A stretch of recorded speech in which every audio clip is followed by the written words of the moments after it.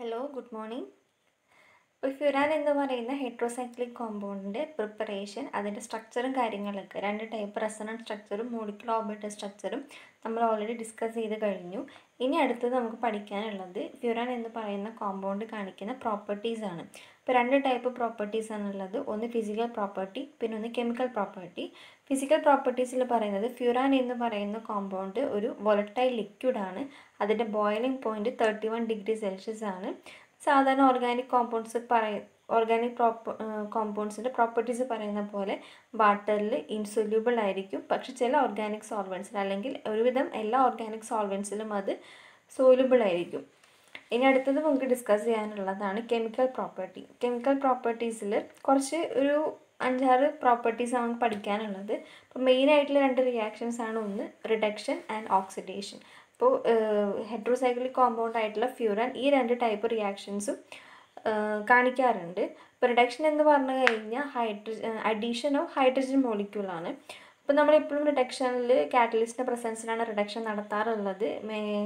നമ്മൾ കോമൺ ആയിട്ട് യൂസ് ചെയ്യുന്നത് പലേഡിയം, പ്ലാറ്റിനം, നിക്കൽ പോലുള്ള കാറ്റലിസ്റ്റാണ്. അപ്പോൾ ഇവിടെയും അതുപോലെ തന്നെ ഫ്യൂറാനും നമ്മൾ റെഡ്യൂസ് ചെയ്യാൻ പോവുകയാണ് with hydrogen in presence of palladium catalyst, അല്ലെങ്കിൽ addition of hydrogen in presence of Rani nickel. Rani nickel എന്ന് പറയുന്നത് നിക്കൽ തന്നെയാണ്, സ്പോഞ്ചി നിക്കൽ എന്നൊക്കെ പറയാം. അതിലെ മെയിൻ ഇൻഗ്രീഡിയൻ്റ് എന്ന് പറയുന്നത് നിക്കൽ അലുമിനിയം അലോയ് ആയിരിക്കും. അപ്പോൾ ഒന്നെങ്കിൽ പലേഡിയം അല്ലെങ്കിൽ റാണി നിക്കലായിരിക്കും നമ്മൾ കാറ്റലിസ്റ്റായിട്ട് യൂസ് ചെയ്യുക. അപ്പോൾ സംഭവിക്കുന്നത് എന്താണെന്ന് വെച്ചാൽ, ഇവിടെ ഈ കാർബണിലൊക്കെ ഓരോ ഹൈഡ്രജൻ വീതമാണ് ഉണ്ടായിരിക്കുക. അപ്പോൾ അവിടെ വീണ്ടും ഓരോ ഹൈഡ്രജൻ വീതം ആഡ് ചെയ്ത് ഇവിടെ 2 ഹൈഡ്രജൻ, 2 ഹൈഡ്രജൻ, 2 ഹൈഡ്രജൻ, 2 ഹൈഡ്രജൻ. അപ്പോൾ ഈ ഡബിൾ ബോണ്ട് പോയി അത് സാച്ചുറേറ്റഡ് കോമ്പൗണ്ടായിട്ട് മാറും. അപ്പോൾ ഈ ഡബിൾ ബോണ്ടൊക്കെ പോയി എല്ലാം സിംഗിൾ ബോണ്ടാവും. ആ ഫോം ചെയ്യുന്ന കോമ്പൗണ്ടാണ് ടെട്രാ ഹൈഡ്രോ ഫ്യൂറാൻ, ഷോർട്ടായിട്ട് THF എന്ന് പറയും.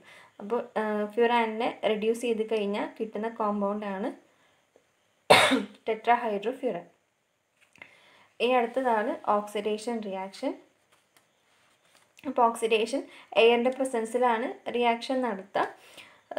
എയറിൻ്റെ പ്രസൻസിൽ അത് ഓക്സിഡൈസ് ചെയ്ത് ഫോം ചെയ്യുന്ന കോമ്പൗണ്ട് എന്ന് പറയുന്നത് 2,5 പെറോക്സൈഡായി. ഫ്യൂറാൻ്റെ 2,5 പെറോക്സൈഡാണ്. അതായത് ഇവിടുത്തെ ഈ ഡബിൾ ബോണ്ട് ബ്രേക്ക് ചെയ്ത് ഇതാണ് 2 പൊസിഷൻ, ഇത് 1, 2, 3, 4, 5. അപ്പോൾ ഈ 2,5 പൊസിഷനിൽ 2 ഓക്സിജൻ ആറ്റം വന്ന് ജോയിൻ ചെയ്യും. അങ്ങനെ ഫോം ചെയ്യുന്ന കോമ്പൗണ്ടാണ് ഫ്യൂറാൻ 2,5 പെറോക്സൈഡ്. ഇതാണ് റിഡക്ഷൻ ഓക്സിഡേഷൻ റിയാക്ഷനെ കുറിച്ചിട്ട് പറയാനുള്ളത്. ഇനി അടുത്തത് ഡീൽസാഡർ റിയാക്ഷനാണ്. ഇപ്പോൾ ഫ്യൂറാൻ ഒരു ഡൈയിനായിട്ടാണ് ആക്ട് ചെയ്യുന്നത്. അപ്പോൾ ഈ ഡീൽസാഡർ റിയാക്ഷൻ എന്ന് പറഞ്ഞാൽ ഡൈയിനും ഈനും തമ്മിലുള്ള അഡീഷൻ റിയാക്ഷനാണ്.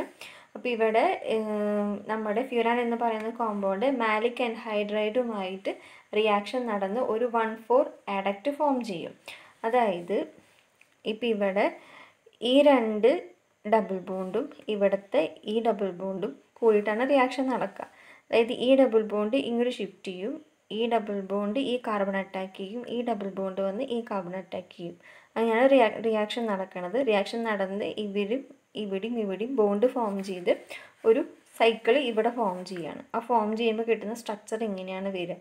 ഈ ഓക്സിജൻ എന്ന് പറയുന്നത് ഈ ഒരു ഓക്സിജനാണ്. ബാക്കി ഈ ഡബിൾ ബോണ്ട് ഇങ്ങോട്ട് ഷിഫ്റ്റ് ചെയ്ത് വരുന്ന ഡബിൾ ബോണ്ടാണ് ഇവിടെ വരണത്. ബാക്കി ഈ കാർബണും തമ്മിൽ ബോണ്ട് ഫോം ചെയ്യുന്നു. അതുപോലെ ഈ ഡബിൾ ബോണ്ട് ഇവിടെ വന്ന് അറ്റാക്ക് ചെയ്യുമ്പോൾ ഈ കാർബണും തമ്മിൽ ബോണ്ട് ഫോം ചെയ്യുന്നു. അങ്ങനെ നമുക്കൊരു 1,4 ആഡക്റ്റ് ഫോം ചെയ്ത് ഇനി അതിന് HBrൻ്റെ പ്രസൻസിൽ റിയാക്ട് ചെയ്ത് കഴിഞ്ഞാൽ ഇത് ഡീഹൈഡ്രേഷൻ നടക്കും. വാട്ടർ മോളിക്യൂൾ എലിമിനേറ്റ് ചെയ്ത് പോവും. ആ പോകുന്നത് ഇവിടെ ഒരു ഹൈഡ്രജൻ ഉണ്ട്, ഇവിടെയും ഒരു ഹൈഡ്രജൻ ഉണ്ട്. ആ 2 ഹൈഡ്രജനും ഈ ഓക്സിജനും കൂടിയിട്ടാണ് വാട്ടർ മോളിക്യൂൾ പോയി നമുക്ക് കിട്ടുന്ന പ്രോഡക്റ്റ് താലിക് അൻഹൈഡ്രൈഡ് ആയിരിക്കും. ഇതാണ് റിയാക്ഷൻ. ഇതാണ് ഡീൽസാഡർ റിയാക്ഷൻ. ഫ്യൂറാൻ എക്സിബിറ്റ് ചെയ്യുന്ന ഡീൽസാഡർ റിയാക്ഷൻ ഇങ്ങനെയാണ് വരുന്നത്. ഇത് കുറച്ച് ഇമ്പോർട്ടൻ്റ് ആണ്. റിയാക്ഷൻസിൽ ഡീൽസാഡർ റിയാക്ഷൻ കുറച്ച് ഇമ്പോർട്ടൻ്റ് ആണ്. അപ്പോൾ ഡീൽസാഡർ റിയാക്ഷനും ഒരു ഡൈയിനും ഒരു ഈയും തമ്മിൽ റിയാക്ട് ചെയ്യുന്നത് ഇവിടെ ഫ്യൂറാനാണ് ഇവിടുത്തെ ഡൈയിനായിട്ട് ആക്ട് ചെയ്യണം.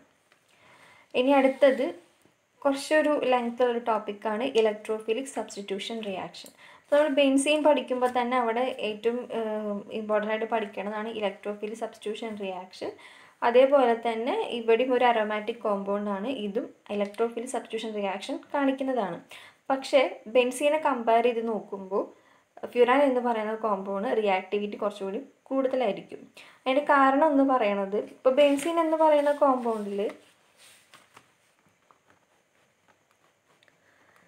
ഓൾട്ടർനേറ്റ് ആയിട്ട് സിംഗിൾ ആൻഡ് ഡബിൾ ബോണ്ട് ഉണ്ട്. എല്ലാ കാർബണിലും ഇലക്ട്രോനെഗറ്റിവിറ്റി ഇല്ലാതെ സെയിം ആയ കാരണം ഇവിടെ എല്ലാത്തിനും ഇലക്ട്രോനെഗറ്റിവിറ്റി സെയിം ആണ്. ഇലക്ട്രോൺ ഡെൻസിറ്റി എല്ലായിടത്തും ഒരുപോലെ ആയിരിക്കും. ഇതിൽ ഇവർ റെസണൻസ് കാണിക്കുന്നുണ്ടെങ്കിലും ഒരു ഒറ്റ കാർബൺ സെൻറ്ററിൽ പോലും നെഗറ്റീവ് ചാർജ് ഡെവലപ്പ് ചെയ്യാനുള്ള ചാൻസസ് ഒന്നും ഇല്ല ബെൻസീൻ മോളിക്യൂൾ തനിയെ ഇരിക്കുകയാണെന്നുണ്ടെങ്കിൽ. പക്ഷേ വേറെ ഏതെങ്കിലും സബ്സ്റ്റിറ്റ്യൂവൻ്റ് എങ്ങാനും വരണ കേസാണ്, ഇപ്പോൾ ക്ലോറോ ബെൻസിൻ, നൈട്രോ ബെൻസിൻ അതുപോലുള്ള ഡെറിവേറ്റീവ്സ് ആണെന്നുണ്ടെങ്കിൽ ആ കേസിൽ വ്യത്യാസം വരും. ഇത് ബെൻസിൻ എന്ന് പറയുന്ന മോളിക്യൂൾ ആണെന്നുണ്ടെങ്കിൽ ഇങ്ങനെയാണ് വരിക. പക്ഷെ നമ്മുടെ ഫ്യൂറാൻ്റെ കേസിൽ നമ്മൾ റെസണൻസ് സ്ട്രക്ചർ പഠിച്ചപ്പോൾ പറഞ്ഞിട്ടുണ്ടായിരുന്നു, ഈ ഓക്സിജനിലുള്ള ലോൺ പെയർ, 2 ലോൺ പെയറിൽ ഒരു ലോൺ പെയർ ഇവിടുത്തെ ഡീലോക്കലൈസേഷനിൽ പങ്കെടുക്കും. ആ പങ്കെടുക്കുമ്പോൾ നമുക്ക് പല കാർബൺ സെൻറ്റേഴ്സിലും നെഗറ്റീവ് ചാർജ് ഡെവലപ്പ് ചെയ്യണം നമ്മൾ കണ്ടു. ഇപ്പോൾ ഇവിടെ ഈ ഓക്സിജൻ ഡബിൾ ബോണ്ട് ഇങ്ങോട്ട് ഷിഫ്റ്റ് ചെയ്യും, ഈ ഡബിൾ ബോണ്ട് ഇങ്ങോട്ട് ഷിഫ്റ്റ് ചെയ്താൽ ഇവിടെ നെഗറ്റീവ് ചാർജ് ജനറേറ്റ് ചെയ്യും. അപ്പോൾ അത് വീണ്ടും ഈ റെസൊണൻസ് നടന്ന് ഈ കാർബണിൽ നെഗറ്റീവ് ചാർജ്, ഈ കാർബണിൽ നെഗറ്റീവ് ചാർജ്, ഈ കാർബണിൽ നെഗറ്റീവ് ചാർജ്.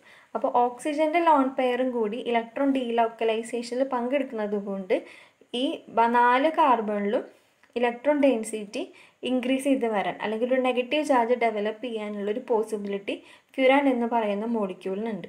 അപ്പോൾ അത് കാരണം ബെൻസീൻ മോളിക്യൂളിനെ കമ്പയർ ചെയ്ത് നോക്കുമ്പോൾ കാർബൺ സെൻറ്റേഴ്സിൽ ഇലക്ട്രോൺ ഡെൻസിറ്റി കുറച്ച് കൂടുതലായിരിക്കും, നെഗറ്റീവ് ചാർജും കോൺസെൻട്രേറ്റ് ചെയ്യുന്ന കുറച്ച് ചാൻസസ് ഉണ്ട്. അപ്പോൾ അത് കാരണം ബെൻസീനേക്കാളും ഇലക്ട്രോഫിൽ സബ്സ്റ്റിറ്റ്യൂഷൻ റിയാക്ഷൻ കാണിക്കാനുള്ള ടെൻഡൻസി കൂടുതൽ ഫ്യൂറാനാണ്. അപ്പോൾ അത് കാരണം ഫ്യൂറാനായിരിക്കും ഇലക്ട്രോഫിൽ സബ്സ്റ്റിറ്റ്യൂഷൻ റിയാക്ഷൻ്റെ കേസിൽ ബെൻസീനേക്കാളും മോർ റിയാക്റ്റീവ് ആയിട്ടുള്ളത് ഫ്യൂറാനാണ്. അപ്പോൾ അത്രയാണ് അതിൻ്റെ റിയാക്ടിവിറ്റിനെ കുറിച്ചിട്ട് പറയാനുള്ളത്. ഇലക്ട്രോഫിലിക് സബ്സ്റ്റിറ്റ്യൂഷൻ റിയാക്ഷനോട് എങ്ങനെയാണ് ഫ്യൂറാൻ റിയാക്ട് ചെയ്യണത്, അവരുടെ റിയാക്ടിവിറ്റി എങ്ങനെയാണെന്നുള്ളതാണ് പറയണത്. അതിൻ്റെ കാരണം ഓക്സിജനിലെ ലോൺ പെയറും കൂടി ഫ്യൂറാനിൻ്റെ ഡീലോക്കലൈസേഷനിൽ പങ്കെടുക്കുന്നത് കൊണ്ട് കാർബൺ സെൻറ്റേഴ്സിലൊക്കെ ഇലക്ട്രോൺ ഡെൻസിറ്റി ഹൈ ആയിട്ട് വരുന്ന കേസ്, അല്ലെങ്കിൽ ഒരു നെഗറ്റീവ് ചാർജ് കോൺസെൻട്രേറ്റ് ചെയ്യാനുള്ള ഒരു ചാൻസ് വരികയാണ്. അപ്പോൾ അങ്ങനെ വരുമ്പോൾ ആ കോൺസെൻട്രേഷൻ എവിടെയാണോ വരുന്നത് അതിലേക്ക് ഇലക്ട്രോഫൈലിന് വന്ന് പെട്ടെന്ന് അറ്റാക്ക് ചെയ്യാനുള്ള ടെൻഡൻസി അവിടെ കാണുന്നുണ്ട്. ഇനി എവിടെയായിരിക്കും, ഇപ്പോൾ നമുക്കിപ്പോൾ ഒരു സബ്സ്റ്റിറ്റ്യൂവൻ്റ് വരികയാണെന്നുണ്ടെങ്കിൽ എവിടെയാണ് ഇനി ആ സബ്സ്റ്റിറ്റ്യൂവൻ്റ് വരാനുള്ള ചാൻസ് ആണ്. ഇപ്പോൾ ബെൻസിൻ്റെ കേസ് ആണെന്നുണ്ടെങ്കിൽ എല്ലാ പൊസിഷനും ഒരുപോലെയാണ്. അപ്പോൾ നമുക്ക് 1 2 3 എന്ന് പറഞ്ഞിട്ട് ഇതിൽ നമുക്ക് കൗണ്ട് ചെയ്യാനായിട്ട് പറ്റില്ല. പക്ഷേ ഫ്യൂറാൻ്റെ കേസിൽ അങ്ങനെയല്ല, ഇത് ഈ 2 പൊസിഷനും സെയിം ആണ്, ഈ 2 പൊസിഷനും സെയിം ആണ്, പക്ഷേ ഈ 2 പൊസിഷനും ഡിഫറെൻ്റ് ആണ്. അപ്പോൾ 2 പൊസിഷനാണ് ഫ്യൂറാനുള്ളത്. ഒരു ഇലക്ട്രോഫൈൽ വന്ന് അറ്റാക്ക് ചെയ്യുമ്പോൾ ഒന്നുകിൽ ഈ പൊസിഷനിൽ സബ്സ്റ്റിറ്റ്യൂവൻ്റ് വരാം, അല്ലെങ്കിൽ ഈ പൊസിഷനിൽ സബ്സ്റ്റിറ്റ്യൂവൻ്റ് വരാം. അങ്ങനെ 2 പോസിബിലിറ്റിയാണ് ഉള്ളത്. അപ്പോൾ ആ 2 പോസിബിലിറ്റിയിൽ ഏതിനായിരിക്കും കൂടുതൽ ചാൻസ് എന്നുള്ളതാണ് നമ്മളിങ്ങനെ നോക്കാൻ പോകുന്നത്. ഇപ്പോൾ ആദ്യം ഇതൊരു ഇലക്ട്രോഫൈലാണ്. ഇപ്പോൾ ഇത് ഒരു ഫ്യൂറാൻ, അത് ഇലക്ട്രോഫൈലാണ് Y+ എന്ന് ഇൻഡിക്കേറ്റ് ചെയ്തിട്ടുള്ളത്. അപ്പോൾ ഇങ്ങനെ ഒരു ഇലക്ട്രോഫൈൽ വന്ന് ഈ ഫ്യൂറാനെ അറ്റാക്ക് ചെയ്യുമ്പോൾ ഈ ഡബിൾ ബോണ്ട് ഇങ്ങോട്ട് ഷിഫ്റ്റ് ചെയ്തെന്ന് വിചാരിക്കാം. അതായത് ഈ ഡബിൾ ബോണ്ട് ബ്രേക്ക് ചെയ്തിട്ടാണ് ഇലക്ട്രോഫൈൽ വന്ന് ജോയിൻ ചെയ്യണം. അപ്പോൾ ഈ ഡബിൾ ബോണ്ട് ഈ കാർബണിലേക്ക് ഷിഫ്റ്റ് ചെയ്ത് കഴിഞ്ഞാൽ ഇവിടെ ഒരു നെഗറ്റീവ് ചാർജ് വരും. അപ്പോൾ ഈ Y+ ഇവിടെ വന്ന് ജോയിൻ ചെയ്യാമെന്ന് വിചാരിക്കാം. അല്ലെങ്കിൽ ഏതെങ്കിലും റെസൊണൻസ് നടക്കുന്ന സമയത്ത് ഇവിടെയാണ് നെഗറ്റീവ് ചാർജ് വരണമെന്നുണ്ടെങ്കിൽ ഈ Y+ ഈ നെഗറ്റീവ് ചാർജിൽ വന്ന് അറ്റാക്ക് ചെയ്യും, ഇവിടെ പോസിറ്റീവ് ചാർജ് വരും. അപ്പോൾ മെയിനായിട്ട് ഈ ഡബിൾ ബോണ്ട് ബ്രേക്ക് ചെയ്യുന്നു, ഈ കാർബണിന് നെഗറ്റീവ് ചാർജ് കിട്ടും, ഈ കാർബണ് പോസിറ്റീവ് ചാർജ് ആയിരിക്കും. അപ്പോൾ എവിടെയാണോ നെഗറ്റീവ് ചാർജ് വരണത് ആ നെഗറ്റീവ് ചാർജിലേക്ക് ഈ Y+ വന്ന് അറ്റാക്ക് ചെയ്ത് കാർബൺ ഇലക്ട്രോഫൈൽ ബോണ്ട് ഫോം ചെയ്യണം. ഇവിടെ ഓൾറെഡി ഒരു ഹൈഡ്രജൻ ഉണ്ട്, ആ ഹൈഡ്രജനാണ് ഇത്. ഇവിടെ പോസിറ്റീവ് ചാർജ് ഡെവലപ്പ് ചെയ്തു. ഇനി അടുത്ത പ്രോസസ്സ് എന്ന് പറയുന്നത് ഈ പോസിറ്റീവ് ചാർജിനെ സ്റ്റെബിലൈസ് ചെയ്യാനുള്ള റെസൊണൻസ് നടക്കും. അപ്പോൾ ഈ ഡബിൾ ബോണ്ട് ഇങ്ങോട്ട് ഷിഫ്റ്റ് ചെയ്ത് ഇവിടെ ഡബിൾ ബോണ്ട് വരും. ഡബിൾ ബോണ്ട് പോയോടത്ത് ഇലക്ട്രോൺ നഷ്ടപ്പെട്ട് ഈ കാർബണിൽ ഒരു പോസിറ്റീവ് ചാർജ് ഡെവലപ്പ് ചെയ്യണം, ഇവിടെ ഒരു പോസിറ്റീവ് ചാർജ് ഡെവലപ്പ് ചെയ്യും. ഇനി അടുത്തത് ഈ പോസിറ്റീവ് ചാർജിനെ സ്റ്റെബിലൈസ് ചെയ്യാൻ വേണ്ടി ഈ ഓക്സിജനിലുള്ള ലോൺ പെയർ ഇങ്ങോട്ട് ഷിഫ്റ്റ് ചെയ്യുമ്പോൾ ഇവിടെ ഒരു ഡബിൾ ബോണ്ടും ഓക്സിജൻ്റെ ഒരു പോസിറ്റീവ് ചാർജ് വരും. അപ്പോൾ ഇതോടുകൂടി ഇത്രയും 3 റെസൊണൻസ് സ്ട്രക്ചറാണ് സെക്കൻഡ് പൊസിഷനിൽ ഒരു ഇലക്ട്രോഫൈൽ വന്ന് ജോയിൻ ചെയ്യുമ്പോൾ ആ ഫ്യൂറാൻ എക്സിബിറ്റ് ചെയ്യുന്നത്. 3 റെസൊണൻസ് സ്ട്രക്ചറാണ് പോസിബിളായിട്ട് വരുന്നത്. ഇനി അടുത്തത് തേർഡ് പൊസിഷനിലാണ് വരണമെന്നുണ്ടെങ്കിൽ, അതായത് ഈ ബോണ്ട് ബ്രേക്ക് ചെയ്ത് ഇങ്ങോട്ടേക്ക് ഷിഫ്റ്റ് ചെയ്യാം, ഈ ബോണ്ട് ബ്രേക്ക് ചെയ്ത് ഈ ബോണ്ട് ഇങ്ങോട്ടേക്ക് ഷിഫ്റ്റ് ചെയ്യും. അപ്പോൾ ഇവിടെ ഒരു നെഗറ്റീവ് ചാർജ് വരും, ഇവിടെ പോസിറ്റീവ് ചാർജ് വരും. ഈ നെഗറ്റീവ് ചാർജിലേക്ക് ഈ ഇലക്ട്രോഫൈൽ വന്ന് അറ്റാച്ച് ചെയ്യും. അറ്റാച്ച് ചെയ്യുമ്പോൾ കാർബൺ ഇലക്ട്രോഫൈൽ ബോണ്ട് ഫോം ചെയ്യണു. ഇവിടെ ഓൾറെഡി ഒരു ഹൈഡ്രജൻ ഉണ്ട്, ആ ഹൈഡ്രജനാണ് ഇത്. അങ്ങനെ ഈ കാർബൺ ഒരു പോസിറ്റീവ് ചാർജ് ഡെവലപ്പ് ചെയ്യണം. ഇനി അടുത്തത് ഈ പോസിറ്റീവ് ചാർജിനെ സ്റ്റെബിലൈസ് ചെയ്യാൻ വേണ്ടി ഇവിടെ നിന്ന് ലോൺ പെയർ ഇങ്ങോട്ട് ഷിഫ്റ്റ് ചെയ്യും. ഷിഫ്റ്റ് ചെയ്യുമ്പോൾ ഇവിടെ ഒരു ഡബിൾ ബോണ്ട്, ഇവിടെ ഒരു പോസിറ്റീവ് ചാർജും വരും. ഇനി ഈ പോസിറ്റീവ് ചാർജിനെ സ്റ്റെബിലൈസ് ചെയ്യാൻ വേണ്ടിയിട്ടുള്ള ഷിഫ്റ്റിങ് കുറച്ച് ബുദ്ധിമുട്ടാണ് ഇതിനുള്ളിൽ. ഇപ്പോൾ ഇവിടുന്ന് ഇത് ഇങ്ങോട്ട് വരികയാണെന്നുണ്ടെങ്കിൽ ഇവിടെ ഡബിൾ ബോണ്ടേ വരുള്ളൂ. അപ്പോൾ അത് കാരണം ഈ 2 സ്ട്രക്ചർ മാത്രമാണ് സെക്കൻഡ് പൊസിഷനിൽ അല്ല തേർഡ് പൊസിഷനിൽ ഇലക്ട്രോഫൈൽ വരുമ്പോൾ ഫ്യൂറാന് പോസിബിളായിട്ടുള്ളത്. അപ്പോൾ റെസൊണൻസ് സ്ട്രക്ചർ എത്രത്തോളം കൂടുന്നു അത്രത്തോളം ആ കോമ്പൗണ്ട് സ്റ്റേബിൾ ആയിരിക്കും എന്നുള്ളത് നിങ്ങൾക്ക് അറിയാവുന്നതാണ്. അപ്പോൾ അതുകൊണ്ട് കുറച്ചും കൂടി പോസിറ്റീവ് ചാർജിനെ സ്റ്റെബിലൈസ് ചെയ്യാൻ വേണ്ടി റെസൊണൻസ് സ്ട്രക്ചർ മോർ പോസിബിളായിട്ടുള്ളത് ഒരു ഇലക്ട്രോഫൈൽ വന്ന് സെക്കൻഡ് പൊസിഷനിൽ അറ്റാക്ക് ചെയ്യുമ്പോഴായിരിക്കും. സെക്കൻഡ് പൊസിഷനിലുള്ള കാർബണിനോടായിരിക്കും ഇലക്ട്രോഫൈലിന് അഫിനിറ്റി കൂടുതൽ. അതായത് ഫ്യൂറാനിലെ സെക്കൻഡ് കാർബണിൽ ഇലക്ട്രോഫൈൽ വന്ന് അറ്റാച്ച് ചെയ്യുമ്പോൾ അപ്പോൾ ജനറേറ്റ് ചെയ്യുന്ന പോസിറ്റീവ് ചാർജിനെ സ്റ്റെബിലൈസ് ചെയ്യാൻ വേണ്ടി റെസൊണൻസ് സ്ട്രക്ചർ കൂടുതലും പോസിബിളായിട്ട് വരുന്നത് ആ കേസിലാണ്. അതായത് ഫ്യൂറാനിലെ സെക്കൻഡ് കാർബൺ ഇലക്ട്രോഫൈൽ വരുമ്പോഴായിരിക്കും കുറച്ചുകൂടി സ്റ്റേബിളായിട്ട് വരിക തേർഡ് പൊസിഷനേക്കാൾ കമ്പയർ ചെയ്ത് നോക്കുമ്പോൾ. അപ്പോൾ ഒരു ഇലക്ട്രോഫിൽ റിയാക്ഷൻ നടക്കുകയാണെന്നുണ്ടെങ്കിൽ ഫ്യൂറാനിൽ നമ്മൾ ഏത് ഇലക്ട്രോഫൈലാണ് ആഡ് ചെയ്യുന്നത് ആ ഇലക്ട്രോഫൈൽ ചൂസ് ചെയ്യുന്ന പൊസിഷൻ എന്ന് പറയുന്നത് സെക്കൻഡ് പൊസിഷൻ ആയിരിക്കും, തേർഡ് പൊസിഷൻ ആയിരിക്കില്ല. അപ്പോൾ അതിൻ്റെ കാരണം ഇതാണ്. റെസൊണൻസ് സ്ട്രക്ചർ കൂടുതലും പോസിബിളായിട്ടുള്ളത് സെക്കൻഡ് പൊസിഷനിൽ ഇലക്ട്രോഫൈൽ വരുമ്പോഴാണ്. പോസിറ്റീവ് ചാർജിനെ സ്റ്റെബിലൈസ് ചെയ്യാനുള്ള ഡീലോക്കലൈസേഷൻ നടക്കുന്നതും ആ കേസിലാണ്. അപ്പോൾ അതുകൊണ്ട് ഓറിയൻറ്റേഷൻ എന്ന് പറയുന്നത് ഇലക്ട്രോഫിൽ സബ്സ്റ്റിറ്റ്യൂഷൻ റിയാക്ഷൻ നടക്കുമ്പോൾ C2 പൊസിഷൻ ആയിരിക്കും അത് ചൂസ് ചെയ്യുന്നത്. അതായത് ഈ ഓക്സിജനിൽ ഒന്നെങ്കിൽ ഇതാവാം അല്ലെങ്കിൽ ഇതാവാം, രണ്ടായാലും C2 പൊസിഷനാണ്. അപ്പോൾ C2 പൊസിഷൻ ആയിരിക്കും ഇലക്ട്രോഫൈൽ ചൂസ് ചെയ്യുക സബ്സ്റ്റിറ്റ്യൂഷന് വേണ്ടിയിട്ട് തേർഡ് പൊസിഷനേക്കാളും. ഇത്രയാണ് ഓറിയൻറ്റേഷനെ കുറിച്ചിട്ട്. ഇപ്പോൾ ഇതൊക്കെ നമുക്ക് റിയാക്ഷൻ നടക്കുമ്പോൾ പ്രോഡക്റ്റ് എങ്ങനെ വരുന്നു എന്നൊക്കെ മുന്നേ ഉള്ള കുറച്ച് ഡിസ്കസ് ചെയ്യാനുള്ള കുറച്ച് കാര്യങ്ങളാണ്. ഇപ്പോൾ റിയാക്ടിവിറ്റി പറഞ്ഞു, ഓറിയൻറ്റേഷൻ പറഞ്ഞു. ഇനി അടുത്ത് നമ്മൾ ഓരോ റിയാക്ഷൻ ബൈ റിയാക്ഷൻ ആയിട്ട് നോക്കാൻ പോവുകയാണ്. അപ്പോൾ നമ്മൾ ബെൻസീനിൽ പഠിക്കുന്ന പോലെ തന്നെ നൈട്രേഷൻ, സൾഫോനേഷൻ, ഹാലോജനേഷൻ, അസൈലേഷൻ, ആൽക്കലേഷൻ റിയാക്ഷൻ ഒക്കെ തന്നെയാണ് ഇവിടെയുള്ളത്. പക്ഷേ ബെൻസീനിൽ കാണിക്കുന്ന പോലെ സെയിം റിയേജൻസ് ആയിരിക്കില്ല, റിയേജൻസിന് കുറച്ച് വ്യത്യാസം ഉണ്ടായിരിക്കും. അപ്പോൾ ആദ്യം ഇലക്ട്രോഫിൽ സബ്സ്റ്റിറ്റ്യൂഷൻ റിയാക്ഷൻസ് ആണ്, അതിൽ നൈട്രേഷനാണ് നോക്കുന്നത്. അപ്പോൾ നൈട്രേഷൻ എന്ന് പറയുമ്പോൾ NO2+ ആണ് അവിടുത്തെ ഇലക്ട്രോഫൈലായിട്ട് വരുന്നത്. അപ്പോൾ ഇവിടെ നമ്മൾ യൂസ് ചെയ്യുന്ന ആ ഇലക്ട്രോഫൈൽ കിട്ടാൻ വേണ്ടി നമ്മൾ യൂസ് ചെയ്യുന്ന റിയേജൻറ്റ് എന്ന് പറയുന്നത് അസറ്റൈൽ നൈട്രേറ്റ് ആണ്. ഇതാണ് അസറ്റൈൽ നൈട്രേറ്റ്, ഇത് ഫ്യൂറാൻ. അപ്പോൾ ഇവിടെ NO2+ ആണ് ഇലക്ട്രോഫൈൽ. അപ്പോൾ ആ ഇലക്ട്രോഫൈൽ ചൂസ് ചെയ്യുന്ന പൊസിഷൻ ഏതായിരിക്കും? കാർബൺ 2 ആയിരിക്കും. ഒന്നെങ്കിൽ ഇവിടെ അല്ലെങ്കിൽ ഇവിടെ, രണ്ടായാലും ഒന്ന് തന്നെയാണ്. അപ്പോൾ സെക്കൻഡ് പൊസിഷനിൽ NO2 വരുന്നു, 2 നൈട്രോ ഫ്യൂറാൻ ആയിരിക്കും നമുക്ക് കിട്ടുന്ന പ്രോഡക്റ്റ്. ഇനി സെക്കൻഡ് വൺ ഈസ് സൾഫോനേഷൻ. സൾഫോനേഷനിൽ SO3H ആണ് നമുക്ക് സബ്സ്റ്റിറ്റ്യൂവൻ്റ് ആയിട്ട് വരിക. അപ്പോൾ നമ്മളിവിടെ യൂസ് ചെയ്യുന്ന റിയേജൻറ്റ് എന്ന് പറയുന്നത് SO3 ആണ്, sulphur trioxide in presence of pyridine. അല്ലെങ്കിൽ പിരിഡിനിൽ ഡിസോൾവ് ചെയ്തിട്ടുള്ള SO3 ആണ് നമ്മളിവിടുത്തെ റിയേജൻ്റ് ആയിട്ട് യൂസ് ചെയ്യണത്. അപ്പോൾ യൂസ് ചെയ്യുമ്പോൾ ആദ്യം SO3H, അത് ഇതിനുള്ളിൽ റിയാക്ഷൻസ് ഒരുപാട് നടക്കുന്നുണ്ട്. സബ്സ്റ്റിറ്റ്യൂവൻ്റ് ആയിട്ട് നമുക്ക് ഓവറോൾ കിട്ടുന്നത് SO3H ആയിരിക്കും കിട്ടുക. അപ്പോൾ SO3H വരുന്നത് സെക്കൻഡ് പൊസിഷനിലാണ്. കിട്ടുന്ന പ്രോഡക്റ്റ് ഫ്യൂറാൻ 2 സൾഫോണിക് ആസിഡ് ആയിരിക്കും. ഇനി അടുത്തത് ഹാലോജനേഷൻ ആണ്. ഹാലോജനേഷൻ്റെ മെയിനായിട്ട് ക്ലോറിനേഷൻ, ബ്രോമിനേഷൻ മാത്രമാണ് കാണിക്കാറുള്ളൂ. ബാക്കിയുള്ള റിയാക്ഷൻസ് ഒക്കെ ഒന്നെങ്കിൽ വളരെ ഫാസ്റ്റ് ആയിരിക്കും, അല്ലെങ്കിൽ വളരെ സ്ലോ ആയിരിക്കും. അപ്പോൾ ക്ലോറിനായാലും ബ്രോമിനായാലും റൂം ടെമ്പറേച്ചറിൽ തന്നെ പെട്ടെന്ന് തന്നെ ഫ്യൂറാനായിട്ട് റിയാക്ട് ചെയ്യും. പക്ഷേ അവിടെ നിന്നിപ്പോൾ 2 ക്ലോറിൻ അറ്റാച്ച് ചെയ്യുമ്പോൾ അതിൽ ഒരു ക്ലോറിൻ വന്ന് ജോയിൻ ചെയ്ത് ബാക്കി HCl ആയിട്ടാണ് പോവുക. അപ്പോൾ ആ ലിബറേറ്റ് ചെയ്യുന്ന ഹാലജൻ ആസിഡ്, ഇപ്പോൾ ക്ലോറിനേഷൻ ആണെങ്കിൽ HCl, ബ്രോമിനേഷൻ ആണെങ്കിൽ HBr. അപ്പോൾ അതിൻ്റെ പ്രസൻസ് കാരണം അവിടെ വീണ്ടും പോളിമറൈസേഷൻ നടക്കും ഈ ഫോം ചെയ്ത കോമ്പൗണ്ടിന്. അപ്പോൾ അത് കാരണം നമുക്കൊരു സിംഗിളായിട്ടൊരു പ്രോഡക്റ്റ് എടുക്കാൻ, അതായത് ഹാലജൻ സബ്സ്റ്റിറ്റ്യൂട്ടഡ് ഫ്യൂറാൻ എടുക്കാൻ കുറച്ച് ബുദ്ധിമുട്ടാണ്. അപ്പോൾ അതിന് നമ്മൾ കുറച്ച് കണ്ടീഷൻസ് ഒക്കെ നമ്മൾ കൊടുത്തിട്ടാണ് റിയാക്ഷൻ നടത്താറുള്ളത്. അപ്പോൾ ഇവിടെ ക്ലോറിനേഷൻ എന്ന് പറയുമ്പോൾ 40 ഡിഗ്രി സെൽഷ്യസ് കണ്ടീഷനാണ് നമ്മൾ ചൂസ് ചെയ്യണത്. ചൂസ് ചെയ്യുമ്പോൾ ഈ ക്ലോറിൻ സെക്കൻഡ് പൊസിഷനിൽ വന്ന് ജോയിൻ ചെയ്യും. ജോയിൻ ചെയ്യുമ്പോൾ ഇവിടെ ഒരു ഹൈഡ്രജൻ ഉണ്ടല്ലോ, ആ ഹൈഡ്രജനും ബാക്കിയുള്ള ക്ലോറിനും കൂടി HCl അവിടെ നിന്ന് എലിമിനേറ്റ് ചെയ്ത് പോകും. എലിമിനേറ്റ് ചെയ്ത് പോയിട്ട് 2 ക്ലോറോ ഫ്യൂറാനാണ് നമുക്ക് കിട്ടുന്ന പ്രോഡക്റ്റ്. പ്ലസ് രണ്ടാമത്തെ CLും ഈ പൊസിഷനിൽ വന്ന് ജോയിൻ ചെയ്ത് 2,5 ഡൈക്ലോറോ ഫ്യൂറാനാണ് കിട്ടുക. അതായത് ഫ്യൂറാനിനെ ഹാലോജനേഷൻ നടത്തി കഴിഞ്ഞാൽ മോണോ സബ്സ്റ്റിറ്റ്യൂട്ടഡ് ഫ്യൂറാൻ ആയിരിക്കില്ല, ഡൈ സബ്സ്റ്റിറ്റ്യൂട്ടഡ് ഫ്യൂറാൻ ആയിരിക്കും നമുക്ക് കിട്ടുക. ഇതിൻ്റെ അളവ് വളരെ കുറവായിരിക്കും. ഇങ്ങനൊരു മിക്സഡ് ഫോമിലാണ് കിട്ടുക. ബ്രോമിനേഷൻ ആണെന്നുണ്ടെങ്കിൽ ഡയോക്സൈഡിൻ്റെ പ്രസൻസിൽ 0 ഡിഗ്രി സെൽഷ്യസ് കണ്ടീഷനാണ് നമ്മൾ ചൂസ് ചെയ്യുന്നത്. അപ്പോൾ ഇവിടെ HBr എലിമിനേറ്റ് ചെയ്ത് പോവും. ഇതിൽ Br വന്ന് ഇവിടെ സെക്കൻഡ് പൊസിഷനിൽ ജോയിൻ ചെയ്ത് 2 ബ്രോമോ ഫ്യൂറാൻ വരും. അടുത്ത ബ്രോമിൻ ഇവിടെ വന്ന് അറ്റാച്ച് ചെയ്ത് 2,5 ഡൈ ബ്രോമോ ഫ്യൂറാനാണ് കിട്ടുക. അങ്ങനെ ഒരു ഡൈ സബ്സ്റ്റിറ്റ്യൂട്ടഡ്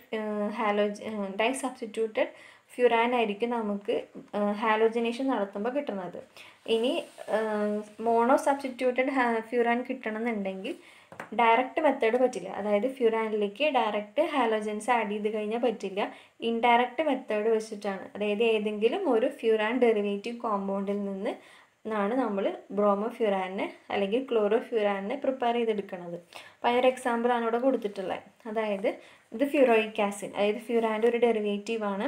ഫ്യൂറാൻ്റെ സെക്കൻഡ് പൊസിഷനിൽ ഒരു കാർബോക്സിലിക് ആസിഡ് ഗ്രൂപ്പ് വരണതിനെയാണ് ഫ്യൂറോയിക് ആസിഡ് എന്ന് പറയുന്നത്. അപ്പോൾ ആ ഫ്യൂറോയിക് ആസിഡിലേക്ക് നമ്മൾ ബ്രോമിൻ ആഡ് ചെയ്ത് കൊടുക്കുന്നു. ആഡ് ചെയ്ത് കൊടുക്കുമ്പോൾ ഇതിൻ്റെ ബാക്കിയുള്ള അടുത്ത സെക്കൻഡ് പൊസിഷനിൽ ബ്രോമിൻ ആറ്റം വന്ന് ബ്രോമോ ഫ്യൂറോയിക് ആസിഡ് ഫോം ചെയ്യും. ഇനി ഇതിനെ ഹീറ്റ് ചെയ്ത് കഴിഞ്ഞാൽ ഇവിടെ നിന്ന് കാർബൺ ഡൈ ഓക്സൈഡ് എലിമിനേറ്റ് ചെയ്ത് പോകും. അതായത് ഈ CO2 എലിമിനേറ്റ് ചെയ്ത് പോകും. ഈ ഹൈഡ്രജൻ ഇവിടെ വന്ന് ജോയിൻ ചെയ്യും. അങ്ങനെ നമുക്ക് 2 ബ്രോമോ ഫ്യൂറാൻ കിട്ടും. അപ്പോൾ ഇങ്ങനെ ഡയറക്റ്റ് ആയിട്ടല്ല, ഇൻഡയറക്റ്റ് മെത്തേഡ് വഴി മാത്രമാണ് നമുക്കൊരു മോണോ ഹാലോജനേറ്റഡ് ഫ്യൂറാനെ കിട്ടുള്ളൂ. ഇത്രയാണ് ഹാലോജനേഷനെ കുറിച്ചിട്ട് പറയാനുള്ളത്. ഇനി അടുത്തതാണ് ഫ്രിഡൽക്രാഫ്റ്റ് അസൈലേഷൻ. അസൈൽ ഗ്രൂപ്പായിരിക്കും അവിടുത്തെ ഇലക്ട്രോഫൈലായിട്ട് വരണത്. അതിന് വേണ്ടി യൂസ് ചെയ്യുന്ന റിയേജൻറ്റ് അസറ്റിക് ആൻഹൈഡ്രൈഡ് ആണ്. ഇതാണ് acetic anhydride in presence of BF3 in ether dissolve ചെയ്തിട്ടുള്ള BF3 ആണ് നമ്മളിവിടുത്തെ സഹായിക്കാൻ വേണ്ടി യൂസ് ചെയ്യണത് റിയേജൻറ്റ്. അപ്പോൾ അങ്ങനെ വരുമ്പോൾ സെക്കൻഡ് പൊസിഷനിൽ ഇവിടെ അസൈൽ ഗ്രൂപ്പ് വന്ന് ജോയിൻ ചെയ്യും. COCH3 വന്ന് ജോയിൻ ചെയ്ത് കിട്ടുന്നത് 2 അസറ്റൈൽ ഫ്യൂറാൻ ആയിരിക്കും കിട്ടുക. ഇത്രയാണ് ഫ്രിഡൽക്രാഫ്റ്റ് അസൈലേഷൻ എന്ന് പറഞ്ഞു കഴിഞ്ഞാൽ അസൈൽ ഗ്രൂപ്പ് ആയിരിക്കും സബ്സ്റ്റിറ്റ്യൂവൻ്റ് ആയിട്ട് വരണത്. അതിന് വേണ്ടി യൂസ് ചെയ്യുന്ന റിയേജൻറ്റ് എന്ന് പറയുന്നത് acetic anhydride in presence of BF3 in ether. ഇതാണ് ഫ്രിഡൽക്രാഫ്റ്റ് അസൈലേഷൻ റിയാക്ഷനിൽ പറയുന്നത്. അപ്പോൾ ഇത്രയൊക്കെയാണ് ഇലക്ട്രോഫിൽ സബ്സ്റ്റിറ്റ്യൂഷൻ റിയാക്ഷനിൽ പറയണത്. ഈ 5ാമത്തെ റിയാക്ഷൻ എന്ന് പറയുന്നത് നമ്മുടെ 4ാമത്തെ റിയാക്ഷൻ പറഞ്ഞു നിർത്തി. അതിന് മുന്നേ റിഡക്ഷൻ, ഓക്സിഡേഷൻ, ഡീൽസാർഡർ റിയാക്ഷൻ പറഞ്ഞ് 4ാമത്തെ റിയാക്ഷനാണ് ഇലക്ട്രോഫിൽ സബ്സ്റ്റിറ്റ്യൂഷൻ റിയാക്ഷൻ. അതും കഴിഞ്ഞ് വരുന്ന 5ാമത്തെയാണ് ഈ റിയാക്ഷൻ വരുന്നത്. അപ്പോൾ ഇതുവരെ ഉള്ളതൊക്കെ ഇലക്ട്രോഫിൽ സബ്സ്റ്റിറ്റ്യൂഷൻ റിയാക്ഷൻ്റെ എക്സാമ്പിൾസ് ആയിരുന്നു. അപ്പോൾ അതിനിടയ്ക്ക് കുറച്ചൊരു 3 റിയാക്ഷൻസും കൂടി ഇടയിൽ പറയണുണ്ട്. അത് ഇതാണ്, അതായത് ഫ്യൂറാനിലേക്ക് നമ്മൾ ആൽക്കലേഷൻ നടത്തുന്നത് എങ്ങനെയാണെന്ന്. അതായത് ഒരു alkali halide in presence of stannous chloride add ചെയ്ത് കൊടുക്കുക. ആഡ് ചെയ്ത് കൊടുക്കുമ്പോൾ ആൽക്കലി ഗ്രൂപ്പ് സെക്കൻഡ് പൊസിഷനിൽ വരും. നമുക്ക് 2 ആൽക്കൽ ഫ്യൂറാൻ കിട്ടും. അല്ലെങ്കിൽ അടുത്ത റിയാക്ഷൻ എന്ന് പറയുന്നത് നമ്മുടെ അരൈൽ ഡയാസോണിയം സോൾട്ടുമായിട്ട് ഫ്യൂറാനെ റിയാക്ട് ചെയ്യുമ്പോൾ ഈ X- ഇവിടുത്തെ ഹൈഡ്രജനും കൂടി HX പോവും. ബാക്കിയുള്ള N2AR ഇവിടെ വന്ന് അറ്റാച്ച് ചെയ്യും. ഇതാണ് ആസോഡൈ. ഇനി ഇതിലേക്ക് NaOH ആഡ് ചെയ്ത് കഴിഞ്ഞാൽ ഈ ഒരു N2 പോവും. Nitrogen double bond N triple bond N ആയിട്ട് അത് N2 പോവും. ബാക്കിയുള്ള AR ഇവിടെ വന്ന് ജോയിൻ ചെയ്ത് 2 അരൈൽ ഫ്യൂറാനാണ് ഇവിടെ ഫോം ചെയ്യുന്നത്. ഇനി അടുത്തത് HCl in presence of HCl. ഇതിനാണ് ഗേറ്റൽമാൻ കോച്ച് റിയാക്ഷൻ എന്ന് പറയുന്നത്. അപ്പോൾ ഈ റിയാക്ഷൻ നടത്തിക്കഴിഞ്ഞാൽ ഫോം ചെയ്യുന്ന കോമ്പൗണ്ട് എന്ന് പറയുന്നത് ഫുർഫുറാലാണ്. അതായത് ഫ്യൂറാനിൻ്റെ സെക്കൻഡ് പൊസിഷനിൽ ഒരു ആൽഡിഹൈഡ് ഗ്രൂപ്പ് വരുന്ന റിയാക്ഷൻ. അപ്പോൾ ഇത് ഒരു എക്സ്ട്രാ ഇലക്ട്രോഫിൽ സബ്സ്റ്റിറ്റ്യൂഷൻ റിയാക്ഷൻസ് ആണ് ഫ്യൂറാൻ തരണത്. ഇത്രയാണ് ഇലക്ട്രോഫിൽ സബ്സ്റ്റിറ്റ്യൂഷൻ റിയാക്ഷനെ കുറിച്ചിട്ട് പറയാനുള്ളത്. ഇനി അടുത്തത് ഫോർമേഷൻ ഓഫ് ഫ്യൂറൈൽ ലിഥിയം, അല്ലെങ്കിൽ ഫ്യൂറാൻ എന്ന് പറയുന്ന കോമ്പൗണ്ട് കാണിക്കുന്ന കുറച്ച് എക്സ്ട്രാ റിയാക്ഷൻസ് ആണ്. അതായത് ലിഥിയം അടങ്ങിയിട്ടുള്ള ഏതെങ്കിലും ഒരു ആൽക്കൈൽ ഗ്രൂപ്പ്, ലിഥിയം അടങ്ങിയിട്ടുള്ള ഏതെങ്കിലും ഒരു ഹൈഡ്രോ കാർബൺ. അപ്പോൾ ഇവിടെ നമ്മൾ എടുത്തിട്ടുള്ളത് N-ബ്യൂട്ടൈൽ ലിഥിയമാണ്. അപ്പോൾ അവിടെ ലിഥിയമാണ് റിയാക്ട് ചെയ്യണം ഫ്യൂറാനുമായിട്ട്. ഇപ്പോൾ ഫ്യൂറാൻ N-ബ്യൂട്ടൈൽ ലിഥിയവുമായിട്ട് റിയാക്ട് ചെയ്യിക്കുമ്പോൾ ഈ പൊസിഷനിലുള്ള ഹൈഡ്രജനും ലിഥിയമാണ് ഇവിടെ വന്ന് ജോയിൻ ചെയ്യുക. അപ്പോൾ ഇവിടെ നിന്ന് ഹൈഡ്രജൻ പോവും, ആ ഹൈഡ്രജൻ ഇതിൻ്റെ കൂടെ പോയി C4H10 ബ്യൂട്ടേൻ ഇവിടുന്ന് എലിമിനേറ്റ് ചെയ്ത് പോവും. ബാക്കി ലിഥിയം ഇവിടെ വന്ന് ജോയിൻ ചെയ്ത് നമുക്ക് 2-ഫ്യൂറൈൽ ലിഥിയം ഫോം ചെയ്യും. ആ ഫോം ചെയ്ത് ഫോം ചെയ്ത ഈ കോമ്പൗണ്ട് ഹൈലി റിയാക്റ്റീവാണ്. നമുക്കത് പല പല കോമ്പൗണ്ടായിട്ട് കൺവേർട്ട് ചെയ്യാനായിട്ട് പറ്റും. അപ്പോൾ അതിന് വേണ്ടിയിട്ടാണ് നമ്മൾ ഈ കോമ്പൗണ്ട് പ്രിപ്പയർ ചെയ്തെടുക്കുന്നത്. ഫ്യൂറാൻ്റെ പല പല ഡെറിവേറ്റീവ്സ് ഫോം ചെയ്തെടുക്കാൻ വേണ്ടിയിട്ടാണ് നമ്മൾ ഈ കോമ്പൗണ്ട് പ്രിപ്പറേഷൻ നടത്തുന്നത്. ഈ ഫോം ചെയ്തിട്ടുള്ള 2-ഫ്യൂറൈൽ ലിഥിയം എന്ന് പറയുന്ന ഹൈലി റിയാക്റ്റീവ് ആയിട്ടുള്ള കോമ്പൗണ്ടാണ്. സ്യൂട്ടബിൾ റിയേജൻസ് ആഡ് ചെയ്ത് കൊടുത്തു കഴിഞ്ഞാൽ നമുക്ക് ആവശ്യമുള്ള കോമ്പൗണ്ടൊക്കെ ഇതിൽ നിന്ന് പ്രിപ്പയർ ചെയ്തെടുക്കാനായിട്ട് പറ്റും. ഇപ്പോൾ ഇതിലേക്ക് കാർബൺ ഡൈ ഓക്സൈഡ് ആഡ് ചെയ്ത് കൊടുക്കുക ഇൻ പ്രസൻസ് ഓഫ് ആസിഡ്. അപ്പോൾ ഇവിടെ ഫോം ചെയ്യുന്നത് ഫ്യൂറോയിക് ആസിഡ് ആയിരിക്കും. അത് കാർബൺ ഡൈ ഓക്സൈഡും ആസിഡിൻ്റെ പ്രസൻസ് റിയാക്ട് ചെയ്യുമ്പോൾ ഈ സെക്കൻഡ് പൊസിഷനിൽ കാർബോക്സിലിക് ആസിഡ് ഗ്രൂപ്പ് വന്ന് ജോയിൻ ചെയ്ത് ഫ്യൂറോയിക് ആസിഡ് ഫോം ചെയ്യും. ഇതാണ് ഫ്യൂറൈൽ ലിഥിയത്തിൻ്റെ ഒരു ഇമ്പോർട്ടൻസ് ആയിട്ട് പറയുന്നത്. അതുകൊണ്ടാണ് ഈ റിയാക്ഷനും ഇത്ര ഇമ്പോർട്ടൻ്റ് ആയിട്ടുള്ളത്. ഇനി അടുത്ത റിയാക്ഷൻ എന്ന് പറയുന്നത്, ഇപ്പോൾ ഫ്യൂറാൻ എന്ന് പറയുന്ന കോമ്പൗണ്ട് ഒരു ഹെട്രോസൈക്ലിക് കോമ്പൗണ്ടാണ്. ആ ഹെട്രോസൈക്ലിക് കോമ്പൗണ്ടിൽ നിന്ന് വേറൊരു ഹെട്രോസൈക്ലിക് കോമ്പൗണ്ട് ഫോം ചെയ്യുന്ന റിയാക്ഷനാണ് പറയുന്നത്.